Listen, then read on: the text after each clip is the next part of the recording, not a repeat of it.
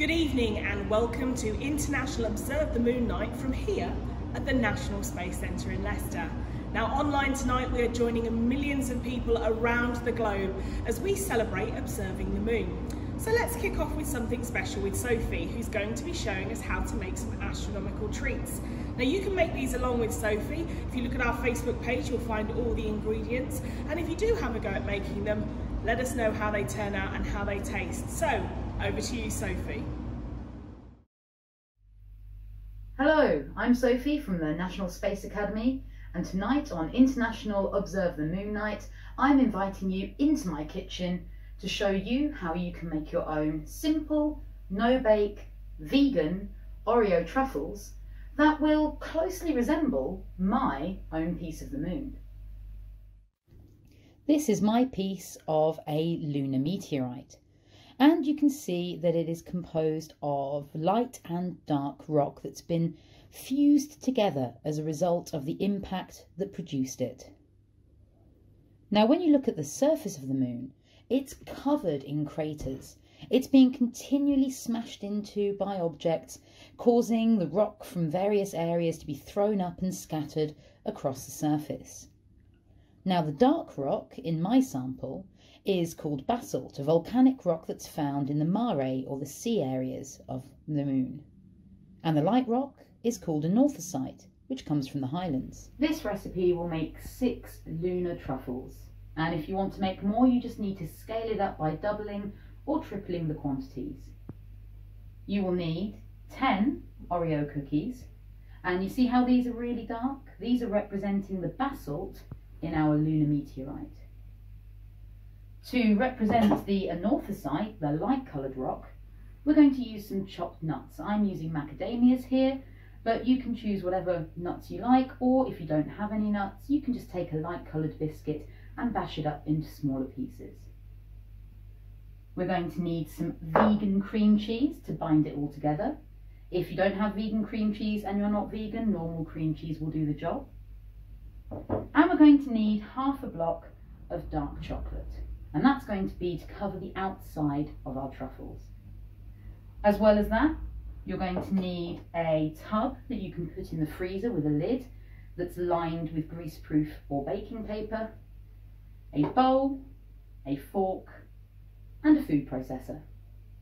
So the first thing we need to do is take our Oreos, or our basalt analogue, and we need to stick them in the blender in the food processor until we make them into small crumbs. Now the cream in between the biscuits is going to do a good job of starting to bind together those crumbs.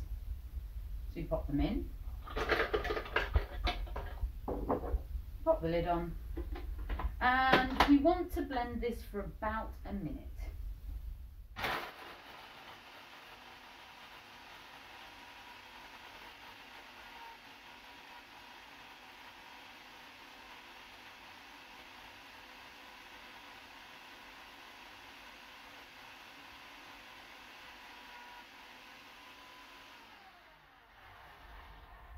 Take it off and give it a little bit of a shake just to get any larger bits better distributed.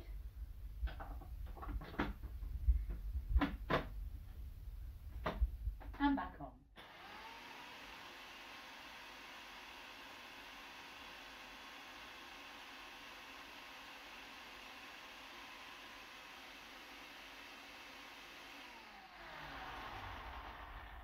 And here we have our blended, crummy Oreo basalt. And now we need to mix together the cream cheese. Now with vegan cream cheese particularly, you want to leave it to soften for a little bit.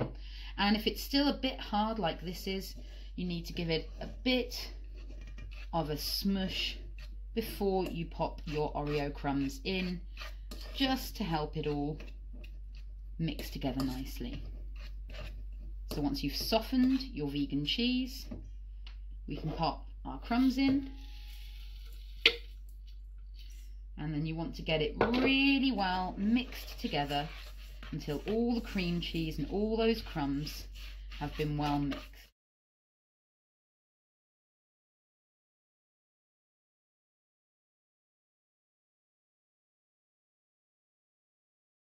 And now that I've got my basalt mixture, I need to take my anorthosite chunks and I need to put them in, mixing them in with the basalt, just like you get happening when you get a big impact on the surface of the moon, crushing together that highland anorthosite and that lowland basalt.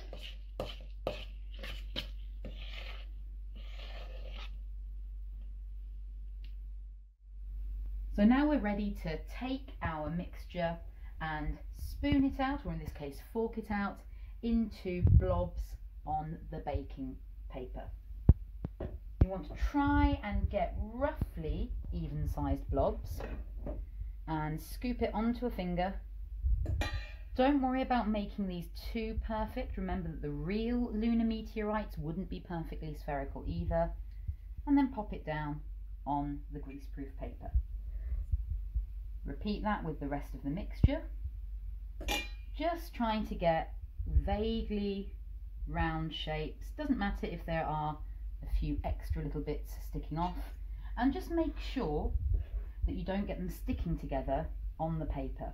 Otherwise you're going to struggle to get them off later.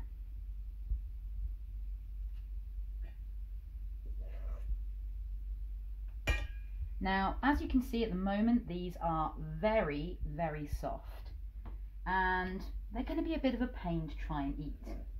So what we're going to do is we're going to, after we've formed them into these balls, we're going to put the lid on and we're going to stick them in the freezer for about 40 minutes.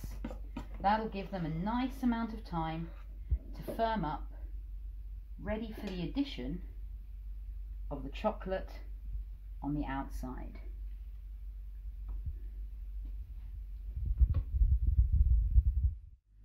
So I've popped the lid on my container. I'm going to stick this in the freezer for 40 minutes, give them a chance to firm up, and then we'll get on to the next bit. But there's no point in you waiting with me for that 40 minutes. So for now, back to Malika. Thanks, Sophie. We'll be back with you a little bit later on just to see how you're getting on. Now we're going to go to our rocket tower and join Emma, who's going to tell us about our lunar sample that we have on display here at the National Space Centre. Here at the National Space Centre, we have our very own piece of moon rock on deck 4 of our rocket tower. It comes from the Apollo 17 mission from the Shorty crater, and it's about 3.8 billion years old and weighs 67.5 grams. We preserve it in nitrogen because on Earth there's so much oxygen, whereas on the moon there is none.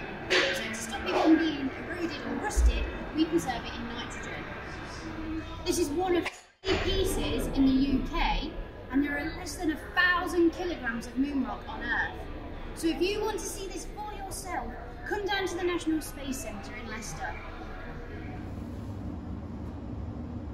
Thanks, Emma. It's still an amazing artefact to see. And don't forget, if you want to see it, then just take the glass lift to the top of our rocket tower and you can see it on deck 4. Now we're going to join Alex in our science lab. Now if you're interested in getting into astronomy, you want to know more about telescopes, Alex is just going to explain and go through some of the telescopes that you might consider. If you do have any questions, just drop them in the comments. Hello there, my name is Alex and I'm here at our science lab at the National Space Centre talking about one of the most common questions we get asked. Now we get asked this after we've done a night sky tour or we've spoken about anything else that relates to what we can see up there in space. And that is, what telescope should I buy? Now just like with cars, there is no such thing as a perfect telescope. It all depends on what you want to use it for. So what I'm going to do now, I'm going to speak about some of the main things you want to look for in a telescope, whether it be your first telescope or even your second, third or even your fourth. So the first thing we're going to look at is what brand you should buy. Now like with any product, whether it be clothing, soft drinks or even biscuits, there's a lot of different brands out there, but there is always industry leaders. And there are 2 names in particular that stand out when it comes to telescopes, and they are Celestron and Orion. Now there are plenty of other brands of telescope out there, and you're more than welcome to try one of those, but these 2 are the most renowned and respected names when it comes to buying a telescope.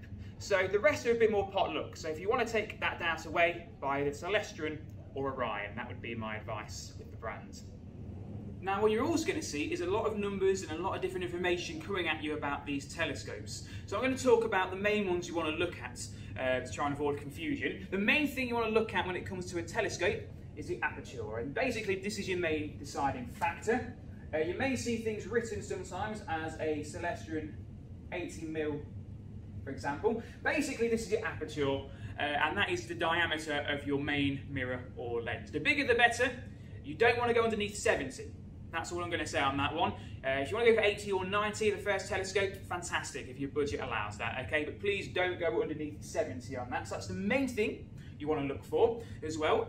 Now also, the distance between your aperture and your focal point gives us the next thing, which is our focal length. Now, depending on what sort of focal length you want, depends on what you want to use it for. If you want to see a vast area of the sky, then I suggest going for a smaller focal length. But if you want to see a small area, but really, really clearly, I suggest going for a higher focal length as well. It depends entirely what you want it for. And that brings us to our maximum magnification. Now, you may see telescopes have all these grand promises that you can see 500, 600 times maximum magnification. It is complete rubbish. Please, please, please ignore this one. It's complete rubbish.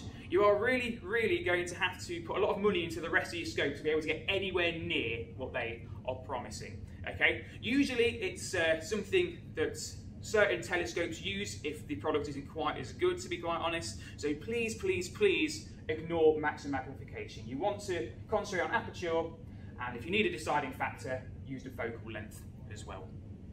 Which brings us to one of the biggest headaches. What type of telescope should you buy?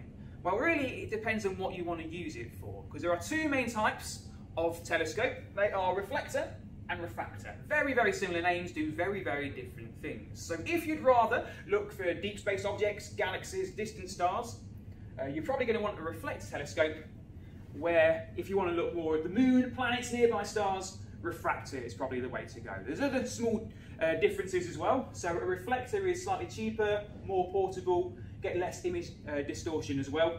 Refractor is slightly easier to use, a little less maintenance, and you don't get any light loss as well because of the way it's made. But really, these are the main two things you want to focus on, which you'd rather see. Okay? Now, there is a third type as well, and that is what we have here. This is a catadioptric telescope, and there are two different types. Okay? So there is a Schmidt-Cassegrain, and basically, this is the best of both of these as well. So if you want to have a look at both of them, I suggest going for one of these telescopes as well. It's also great for photography, compact, and also has little maintenance. And there's a slightly different variation of that as well, which is a Maxitov Cassegrain. Extremely similar to the Schmidt Cassegrain, except you get slightly sharper viewing, but it's also slightly heavier as well, but extremely similar. So really, it depends on what you want to see in the night sky. Now, something else that's always worth considering is the size of the telescope. So usually when it comes to the telescopes, bigger telescopes are better, okay? But there's other things you've got to consider. If you buy a telescope this big, for example, where are you going to store it when you're not using it? How many times are you going to use this telescope? Is it going to be worth taking up that much of your house? If you have the space for it, fantastic. Go for this type of telescope. But there are others too. In fact, sometimes you can get telescopes which are about this big here. So, this is a tabletop telescope. So it's a lot smaller, but it still does a very, very good job. And in fact, this is my first telescope. It's an Orion. It's got a 100mm aperture on it. It's a Maxitov Cassegrain as well, so a good all-rounder. And basically what it means, because it's a tabletop, I've just got to take some sort of table for it to rest on when I take it out to view the night sky. It cost me around £160. So this really is perfect for what I needed. But again, what you may want to look at may be very, very different. If you're still undecided on what telescope to go for, then look at what extras you can get with it as well. So every telescope should have at least a couple of decent eyepieces to go with it, so see what sort of eyepieces you get with it as well. Some of them you may get a finder with that'll help you find things in the night sky that are a bit more tricky to spot. And you might get some free stuff chucked in, like star charts, computer programs. If they're going to chuck in some free stuff, you may as well take advantage of everything you can get as well. Also worth thinking about, do you want to take photos with the telescope? Because certain telescopes are going to let you take photos with a proper camera. Other ones you may be able to mount your mobile onto it to take photos. So really look if you want to take photos, what sort of camera you can use with that telescope. So they are really some of the main things you want to look at when it comes to a telescope. So my main advice would be to decide what you want to use your telescope for, set yourself a budget, and then see what sort of telescope you can get for your money as well. Remember, it's always check out reviews. If you're interested in photography site, have a look at other people's photos, what they've taken as well using the telescope too. And really, after you got the telescope, there's three main pieces of advice I just want to give. Number one, you're not seeing anything if there's clouds, okay? No matter how good your telescope is. So you're going to want to look at the night sky, the clear evening, rural area, preferably after midnight when all street lights are off. Remember as well that the Earth is spinning. So if you line something up to look at something, say the moon or a certain star, you'll find a few minutes later it may have disappeared from your view. You may want to start making sure you turn the telescope to make sure you follow that. And if you do want to look at the moon, do not look at it when it is a full moon. Please, okay, you're probably just going to be blinded, to be honest with you. You won't see any detail. The best time to look at the moon is when it's a half moon or slightly less than a half moon. Okay, that's when you're going to see all that detail where the moon goes from light to dark. That's where you're going to see your craters. So really, that's my main advice when it comes to telescopes as well. So my name is Alex, and hopefully we'll see you looking in the night sky very soon. Thanks, Alex, and I'm sure that'll be a great help for anybody considering buying a telescope and getting into astronomy. Now, during lockdown, we've been joined by some amazing volunteers who have produced some content for us to continue our mission online. One of those volunteers is Hayley, who's been sending us a monthly update of what you can see in the night sky. Now, I'm sure you've enjoyed those videos as much as we have. Now, Hayley has provided us with another video, so it's over to you, Hayley, as we look at how to observe the moon. Hi, I'm Hayley, and today I'm here to talk to you about observing the moon. The moon is a fantastic target for beginning astronomers and experienced ones alike. There's so much to see, and because it's so big and bright, there's no need to travel to a dark location or buy any special equipment. All you need to do is pop out into your garden or stand on your doorstep and look up. Most of what I'm going to talk about today will be visible to the naked eye. I will talk a little bit about what you can see with a pair of binoculars or a small telescope if you do have access to them. If you're going to be trying to identify some of the fainter features of the moon, it's worth letting your eyes adapt to the dark for about 20 minutes before you start. And when you go out to observe, you could take a map of the moon with you and a red torch to enable you to see it, and a red torch will enable you to see without ruining the dark adaptation that we just spoke about. If you want to do some sketching, you could also take a clipboard and some paper and a pencil so that you can sketch what you see. If you're not sure whether the moon is visible tonight, or you would like to know what phase it's going to be, you can check online. There are lots of websites that will give you that information, or you can download some planetarium software. The software that I'm using at the moment is called Stellarium, and that is free to download onto your mobile phone or onto your computer. The moon is what we call tidally locked to the Earth, and that means we only ever see one face of it. That's because it rotates at the same speed as it orbits the Earth, and we call the side that we can see the near side of the moon. And taking a look now at the near side of the moon, you will see patches of grey, and these are known as the lunar seas or Maria, and they're still known as seas today, even though we now know they're not made of water at all, but are in fact solidified lava flows of basaltic rock, and they were formed after huge meteorite impacts would create a basin that would then fill up with magma. The lighter coloured areas that you can see here are known as the lunar highlands, and they show the oldest rock on the moon. What I'm going to do now is take you through some of the main seas and whereabouts they're located on the moon, and then I'll talk about some of the craters on the moon as well. Let's begin with the Mare Imbrium, or Sea of Showers, which I'm ringing with my mouse now. It's a huge circular sea, around 760 miles in diameter. If you look at the northwestern edge of the Sea of Showers, you come to what's known as the Sinus Iridum, which is the Bay of Rainbows, which is this little piece that is popping out of the edge of the Sea of Showers. if you want to try and spot it with your naked eye, you might be able to, especially if it's close to the terminator, but you really would want a pair of binoculars or a small telescope to be able to see it clearly.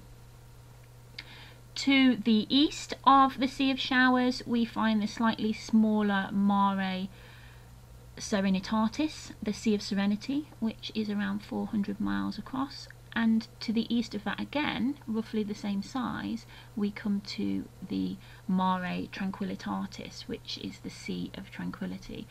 Probably the most famous sea on the moon because it was the location of the Apollo 11 first lunar landing, where Neil Armstrong and Buzz Aldrin were the first people to walk on the moon. Apollo 11's Tranquility Base is located close to the southern shore of the Sea of Tranquility. To the east of the Sea of Tranquility, we have the Mare Fecunditatis, or the Sea of Fertility, which I'm ringing with my mouse now. Similar size to the Sea of Tranquility, not quite as easy to make out. Now, if we look at the join between the Sea of Tranquility and the Sea of Fertility, if we go immediately above, we find the Sea of Chryses, or the Mare Crisium. And that is an isolated sea, roughly 350 miles across, quite easy to pick out. The site of the Lunar 15 Soviet probe crash in 1969, and also the site of the Lunar 24 Soviet probe, which returned a sample from there in 1976. And if we go below the join, down to this much less distinct small sea, which is the Mare Nectaris, or the Sea of Nectar. And that can be tricky to spot because it's not as dark as the other seas, so it doesn't stand out quite as well from the surrounding highlands. Going over to the other side now, and I'm ringing the Oceanus Procellarum, which is the Ocean of Storms. And the Ocean of Storms is the largest of all of the seas on the moon, and is about 1,000 miles long. So it's quite easy to spot as long as the phase of the moon is close to full.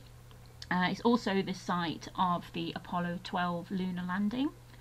Moving across from the Ocean of Storms, over here we have the Mare Nubium, or the Sea of Clouds. Not quite so easy to spot because it doesn't have very strong edges to it.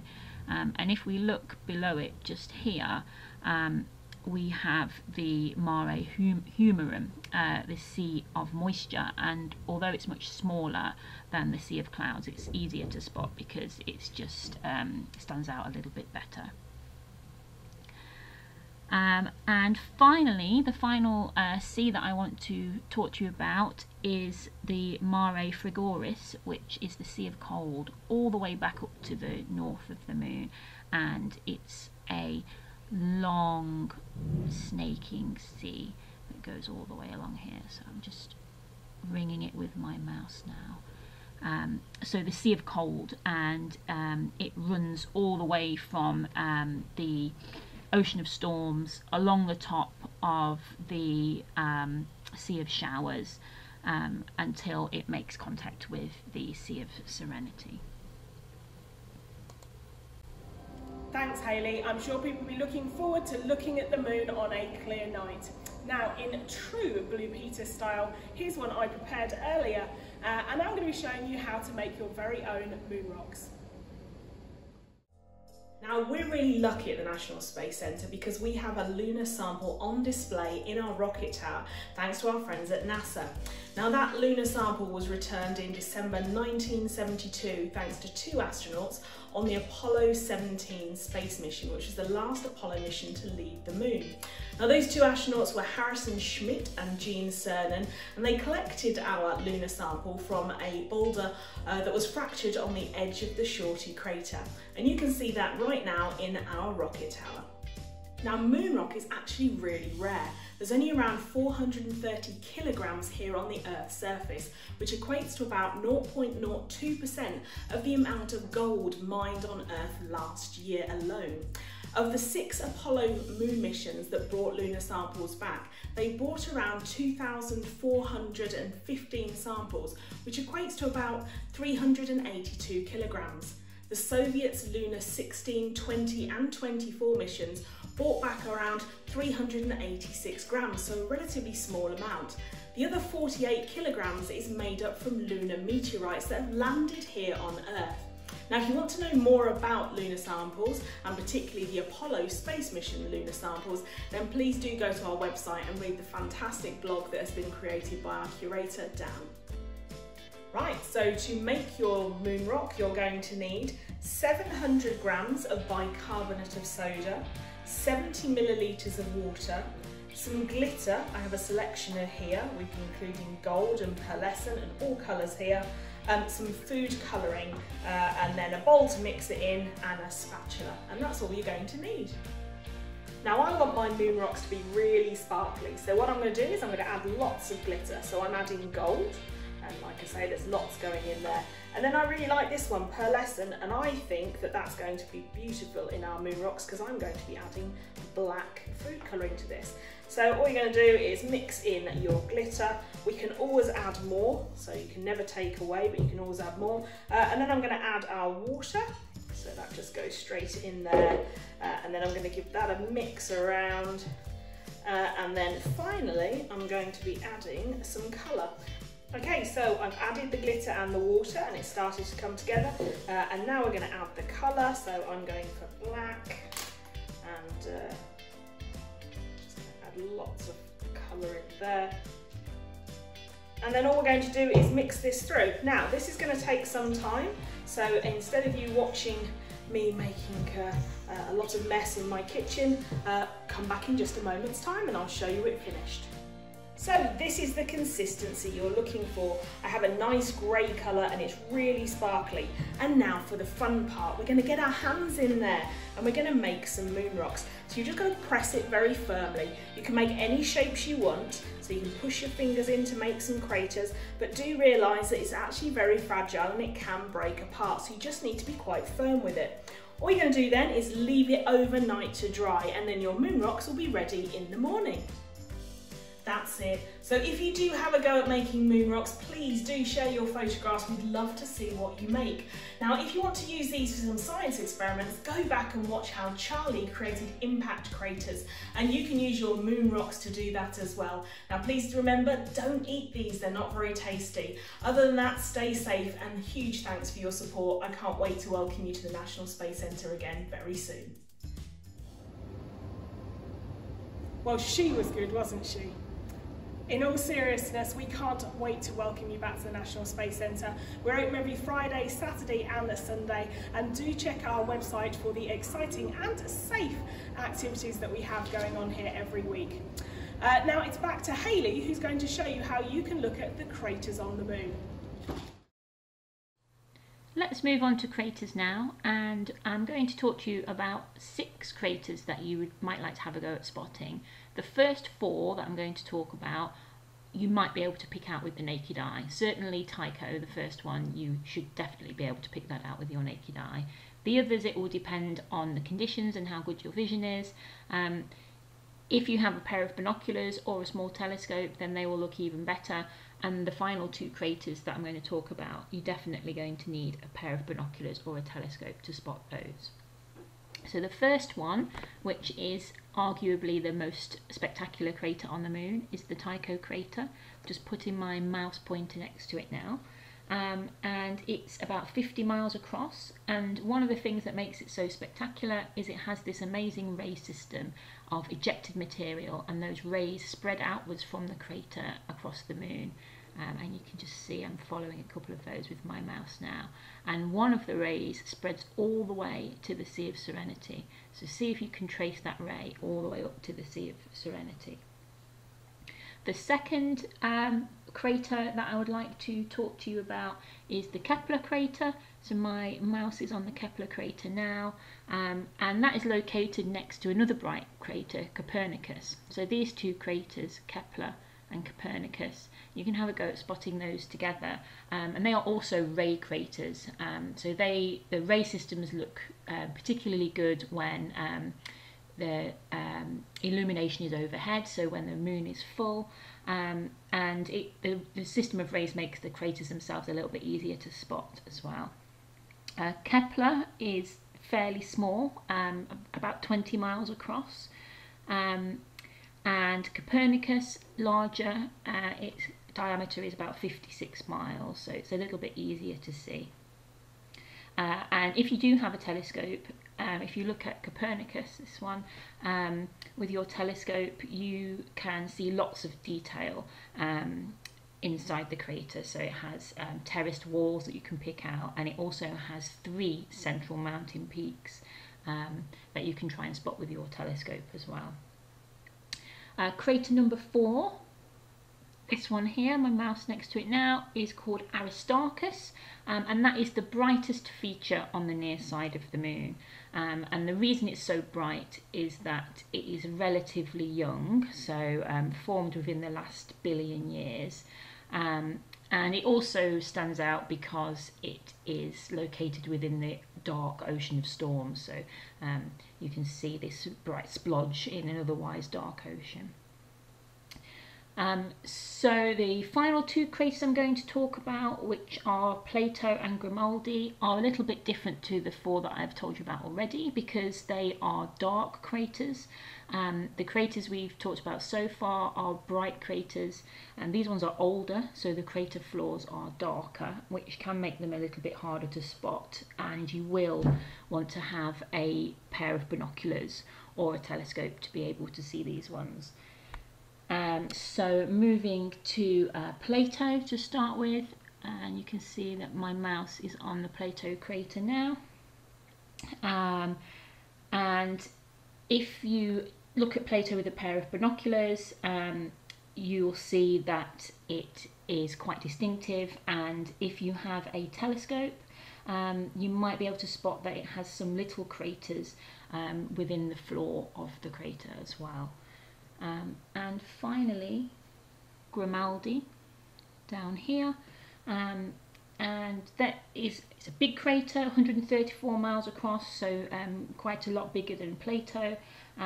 So it's fairly large, and actually looks a little bit like a mini sea rather than a crater. Thanks, Hayley. We'll be looking for those lunar craters on our next viewing session. Now, if you want to make your very own lunar craters and you fancy being crafty with a science twist, it's time to join Charlie, who's going to show you just that. My name's Charlie, and I'm going to show you how to create your very own crater investigation. So first of all, let's have a look at how these craters are formed. An object from space, which could be an asteroid, which is a large rocky body left over from the beginning of our solar system, or a comet, we sometimes call a giant dirty snowball made of frozen gases and rock, or even a meteoroid, which is a fragment of one of these 2 objects. It's called a meteoroid when it's in space, a meteor as it's coming through the atmosphere, and a meteorite once it's landed. These could impact onto a rocky body at high speed, something like a planet, a moon, or an asteroid, and they create these craters, these bowl shapes on the surface of these rocky bodies.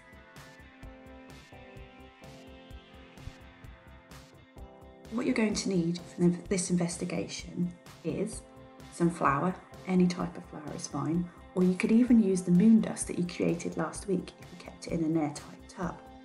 You'll need a tray or an empty ice cream tub, not something too big because we're going to fill it with quite a lot of flour, about 1 inch thick. Then you'll need a pebble or some marbles or even a ball bearing, whatever you've got available. You'll need a ruler or maybe a measuring tape. And we've used a mat to make sure we don't make too much mess. Now what we're going to be investigating is what difference the height makes to the drop of our impactor, our pebble in this case. So you might want to predict which will create the biggest crater. The higher the drop, the lower the drop, or will it all be the same? Let's try this out. So the first thing we did is my helper put a mat on the table, and then she got her flour ready and poured it into our tub, about an inch thick, so we had something nice to drop our pebble into. And then we're ready to measure. Next, we dropped our pebble from different heights, starting at 40 centimetres, and repeated this process again and again until we had enough results. What did you find out? Which made the biggest crater? Was it from a higher height or a lower height? Or were they all pretty much the same? We'd love to see your results. Please can you share them with us on social media, Instagram or Facebook. Thank you very much for joining us, and I hope to see you again soon. Bye-bye everyone. Thank you, Charlie. Brilliant fun for all the family. Now it's time for Answers with Anu, and we asked him the question, why did the Apollo missions go to the moon? Hello, I'm Anu Ojar from the National Space Centre, and today I want to explain why nearly 60 years ago there was an epic race to get the first human beings onto the surface of this, the moon, nearly 250,000 miles away. Now, I'd like to say that the reason the United States and the Soviet Union were racing each other was in the name of science, but actually it wasn't. It was all down to politics. Because after World War II, what emerged were two competing political systems. It was communism against capitalism, the Soviet Union against the United States. And what better way to show the rest of the world the superiority of your system than by getting human beings not only to the final frontier, getting into space, but getting to the moon and back again. And that was the reason why President Kennedy set one of the boldest national goals that the United States has ever seen, the challenge of Project Apollo. Fantastic answer there, Anu, and thank you so much. Don't forget, if you have any questions for our Discovery team, just use the hashtag #AskUsAboutSpace. So let's have a look at those all-important Apollo landing sites, and it's over to you, Will. Hi, my name's Will here at the National Space Centre, and for International Observe the Moon Night I'm going to be talking a bit about where on the moon the Apollo missions landed. Now, from 1969 to 1972 there would be 6 successful missions down to the surface of the moon, and all of the sites were chosen on the near side of the moon. This is the side that always faces the planet Earth. This would be crucial for the success of the mission, as it allowed astronauts to stay in constant contact with the mission control team down on the planet Earth. Now, each of the sites was chosen for many different reasons. First of all, it had to be of scientific interest, but it also needed to be safe as well. An area for a landing needed to be relatively smooth and also free of any big craters, hills and cliffs, which could affect the radar systems on the landing craft. Now, for Apollo 11, the astronauts NASA chose this area here called the Sea of Tranquility. The lunar surface is covered in these dark patches, which we call seas due to a misconception from early astronomers that they were in fact seas on the surface of the moon. So Apollo 11 landed here at the bottom part of this dark patch called the Sea of Tranquility. For Apollo 12, they would land over here in what's called the Oceanus Prolecarum. This area is home to valleys and hills of particular scientific interest. For Apollo 14, they would land here in the Frau Moro region, and Apollo 15, 16 and 17, the astronauts had access to a lunar rover, which meant that they could drive around the surface of the moon, cover a lot more ground, and Apollo 15 landed in one of the highest areas on the near side of the moon called the Hadley Rills or Apennine Mountains. For Apollo 16, they landed here in the Descartes Highlands, and Apollo 17, the final mission, landed in the Taurus Littrow region. Now, you're not going to be able to actually see the sites themselves from the Earth without any serious equipment, but you can make out the regions where they landed. So next time you go out and see the moon in the sky, do see if you can make out the Sea of Tranquility, maybe the Oceanus Prolecarum as well. They're really interesting things to go out and have a look at. But if you do want to get a closer look, NASA have actually been photographing the landing sites using the Lunar Reconnaissance Orbiter, which is a very powerful camera that's actually been able to take pictures that can make out some of the equipment that they left on the surface of the moon.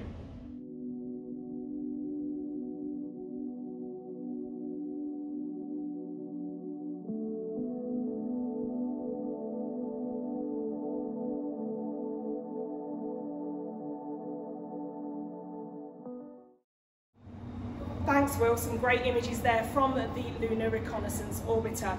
Now it's time to hear from an actual Apollo astronaut. Charlie Duke visited the National Space Centre in 2010, and here's an amazing story he had to tell. Mattingly lost his wedding ring inside the spacecraft on the second day. Well, we landed on the moon on the fourth day, and on the seventh day we left and rendezvoused, and he's still looking for this ring now 5 days later. So we started home on the 8th day, and on the 9th day we had a spacewalk, or EVA, and we were about 180,000 miles from the Earth. And so the plan was John would stay inside, and Mattingly and I would get outside, and I was the safety observer, really. So he floats out first and goes to the back of the spacecraft to start his experiments, and I float out and just sort of hooked my feet in the side of the hatch and had his lifeline and was sort of a safety guy. And so I didn't have anything to do, and the Earth was beautiful over here and the moon was up here. And so after about 45 minutes to an hour, I floated back inside because he was finished at the back. Now he had an experiment to do that was anchored to the hatch by a 3-meter pole, so 10 feet away was this biological experiment. So he climbs out and is working on this experiment with his back to me. And I'm watching this, the sun's glistening off of him, and it's just, you know, a beautiful sight. And something catches my eye, and I look over, and there's his wedding ring floating out the hatch. And it's just slowly moving, and I'm at the bottom of the spacecraft, and I get wedged in, so by the time I broke loose, I floated after it, and it just cleared the hatch, and I grabbed for it, and I missed it. So it was lost in space, is my thought. And so and then the sun hit it, and it's just glistening in the sunlight, rolling over and tumbling, and slowly floated out. About 5 minutes later, it hit him on the back of the head. Now, the physics of a round helmet and a round ring colliding, and then where's it going to go? The possibility of doing a 180-degree bounce and coming back for the hatch is almost zero, but that's exactly what it did. So it hit the helmet, and then started slowly back towards the hatch, and about 5 minutes later it floated back into the hatch right in front of my face, and I grabbed it. So that's the end of the story. Happy ending. Thanks, Charlie. Your visit really inspired a lot of people, and I sincerely hope we can start welcoming guests to the National Space Centre very soon. Now we're going to be joining Katie in the Sir Patrick Moore Planetarium to learn about the phases of the moon. Now if you go to our website, you can download and make your very own phases of the moon. Just go to the website, click on the What's On section, and then click Spacecrafts, and you'll find loads of downloadable resources that you can do at home. Hello everyone, I'm Katie, and here at the National Space Centre today we are in the planetarium to learn all about the phases of the moon. Now for this we're going to need 3 things. First of all, the Earth, which today is going to be represented by you guys at home. So could you hold this for me please? We're also going to need the sun, which is going to be represented by a light. Now my colleague Josh is over there, so Josh, if you could catch the sun please. And finally, of course, we need the moon, which today is represented by me. We see the moon in the sky because the sun's light is reflecting off its surface. And when we think of the moon in the sky, we often think of this phase here, the full moon. But as the moon moves through its 28-day orbit, we start to see different shapes or phases. We're going to take a look at those now. So a couple of days into the orbit, that shadow starts to creep in.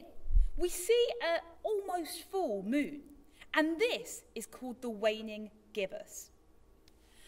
A couple more days later, we're 7 days in. That's a quarter of the way through, and we can see a quarter of the moon lit up. So you might have guessed it, this one's called the last quarter. A couple more days later, that shadow has crept almost entirely over. we have this thin strip of light here which we call a crescent shape.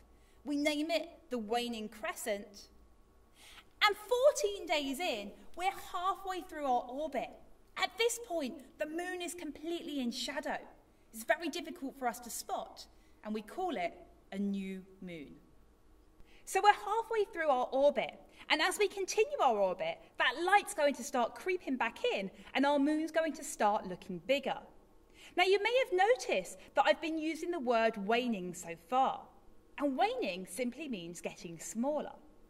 So now that our moon's going to start getting bigger, we're going to use a different word called waxing. And you've probably guessed it, that means getting bigger. So a couple of more days into our orbit, we start to see our moon getting a little bigger. We see that crescent shape reappearing, and we call this our waxing crescent. A couple more days in, we come to 3/4 of the way through the orbit. Once again, you can see a quarter of the moon, and this is called our first quarter. A couple more days later, we can see almost all of the moon lit up. Can you remember what phase that was called? You got it, it was a gibbous. So we call this the waxing gibbous. And finally, 28 days later, we return back to our starting position, where the moon is fully lit up, we can see all of it, and once again, we call it a full moon. So today, we've learned all about the phases of the moon. And now that you know them, why not try checking them out for yourself out of your bedroom window over the next couple of weeks?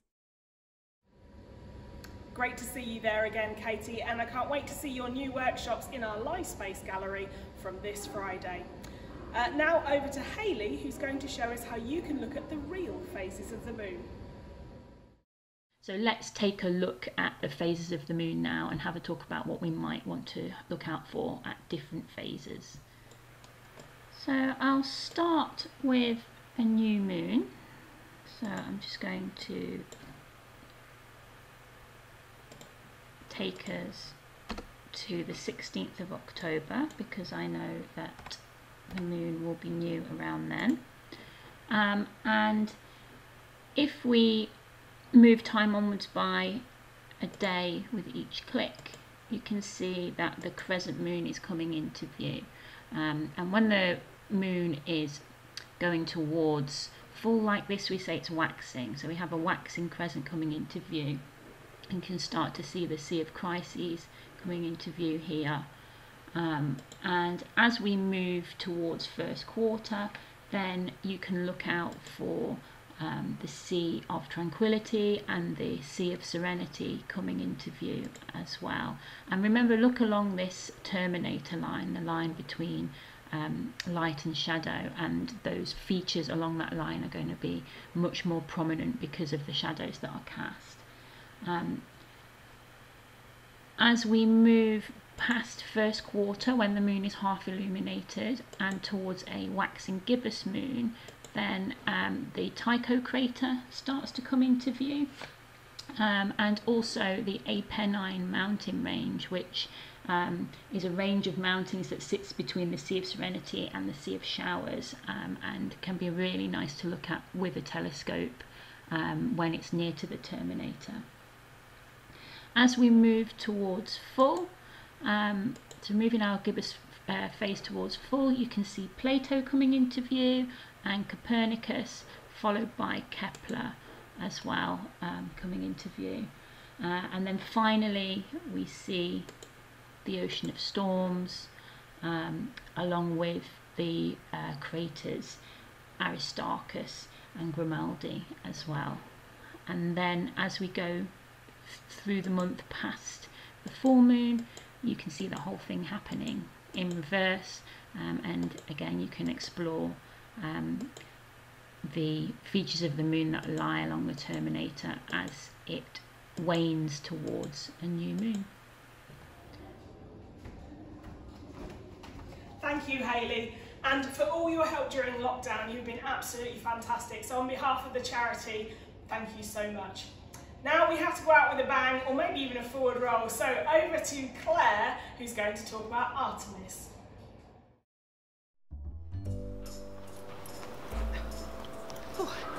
Artemis is the Greek goddess of the moon, the twin sister of Apollo, so it's fitting that Artemis has been chosen as the name of NASA's spaceflight program to send the first woman and the next man to the moon's south pole in 2024. The program includes the Lunar Gateway, a station around the moon that will be a staging post for missions to the moon's surface and onto Mars. It will have a halo orbit around the moon, providing easy access to Earth and more of the moon's surface, as well as a deep space environment for experiments. It might not be involved in the 2024 landing, but its construction is being planned. It will be launched by the Space Launch System, a huge new rocket for 4-person crews. It will be 2.5 times the size of our rocket tower, and more powerful than the Saturn V. The first launch of the SLS is scheduled to be Artemis 1, a test flight to send an uncrewed spacecraft around the moon in November 2021, in preparation for the 2024 landing. The Orion spacecraft will carry the astronauts. It's similar to the Apollo Command and Service Module.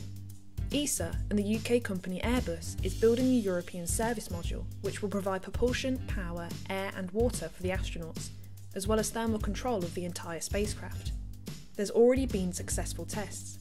Other commercial companies and space agencies, including Japan, will contribute things such as lunar landers to take astronauts to the surface and provide surface operations. Unlike the Apollo program, this is an international effort. Some of NASA's 22nd astronaut group, nicknamed the Turtles, will fly on the Artemis missions to the moon, and may be the first crew to fly to Mars. Artemis can almost be seen as a dress rehearsal for reaching Mars. On the moon, they'll be finding and using water, learning to live and work on another celestial body, and testing the technologies to make this all happen. So prepare yourself for 2024, where we'll hopefully see a woman walk on the moon. Now, it probably won't be me, but I can dream.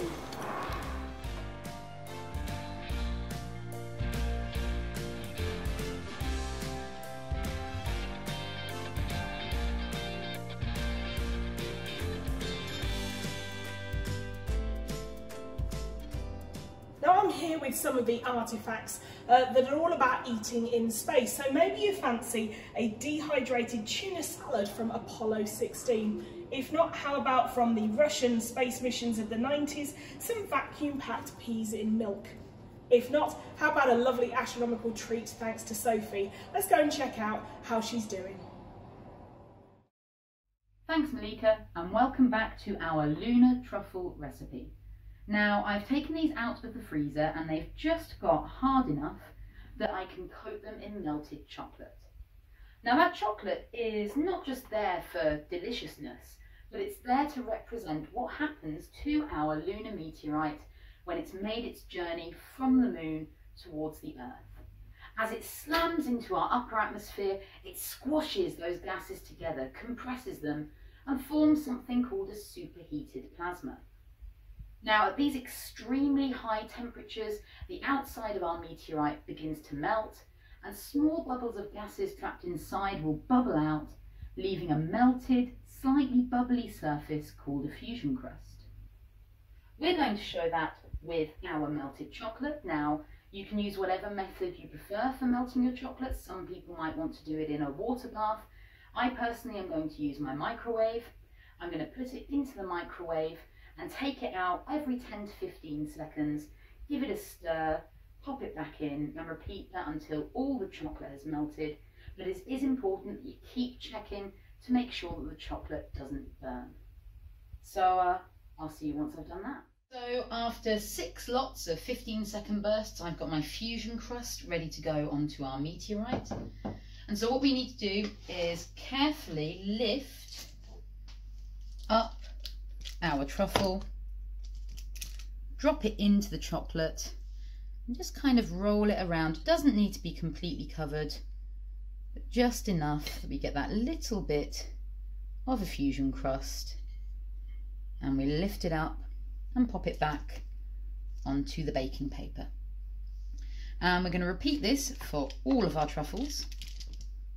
So pop it in, get it nicely covered in our chocolate,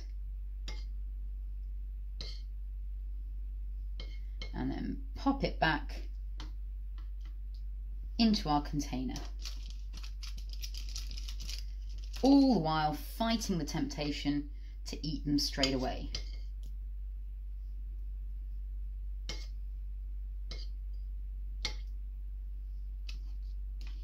Get a lovely fusion crust forming on these.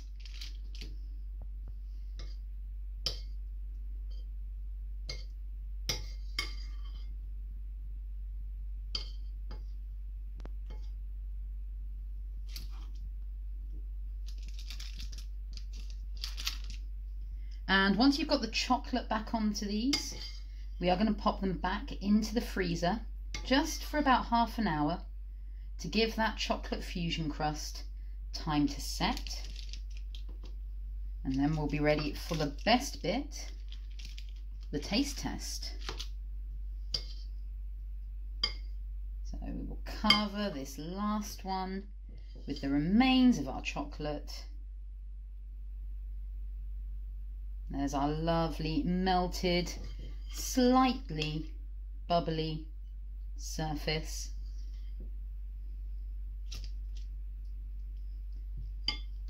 And we'll pop the lid back on, stick it in the freezer for about another half an hour, and then these will be ready to try. And just to save time, here's some I made earlier. So my truffles have had enough time now for that melted chocolate fusion crust to harden. I think it might be time to give it a go. Here we have our lunar meteorite, and it's a really creamy filling. So there we have it. We have our dark Oreo filling here representing our basalt. We have our nuts or our biscuit representing our anorthosite. Do you know what? I don't think this is a bad model. So hopefully now, when you step outside to observe the moon, you can eat your very own version of a lunar meteorite. It's pretty similar, but I definitely know which one of these I'd prefer to eat. I hope you have a brilliant evening and enjoy the rest of International Observe the Moon Night. And that's it, we exit stage left with a comedy moonwalk and something sweet and indulgent from Sophie. I sincerely hope that you've enjoyed spending the evening with us here at the National Space Centre and that we've inspired you to go out and observe the moon. Now don't forget, we are open every Friday, Saturday and Sunday during school term time and will be open throughout the October half-term period. But we have significantly reduced the number of tickets that are available to ensure your safety and the safety of our staff, so booking in advance is essential. Our discovery teams are still working from home and they're going to be creating lots more content that we'll be sharing with you on our social media channels. So we hope you continue to enjoy and join us on our online mission. Other than that, stay safe and